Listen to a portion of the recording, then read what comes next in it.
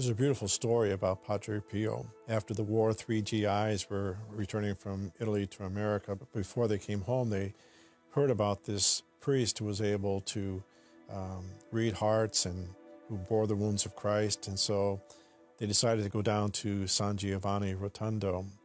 And one of the 3 was a skeptic. As they arrived, Padre Pio had just finished celebrating Mass. But this unbelieving GI supposedly yelled out, "Show me your wounds."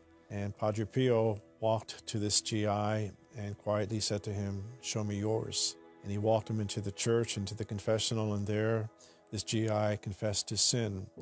As he tells the story, evidently he had inadvertently pulled away in the heat of battle. And because he did that, many of his buddies died. It was a wound that he bore on his heart and was not unable to confess it. And yet Padre Pio was able to see that wound and lead him to the confessional where that wound was healed.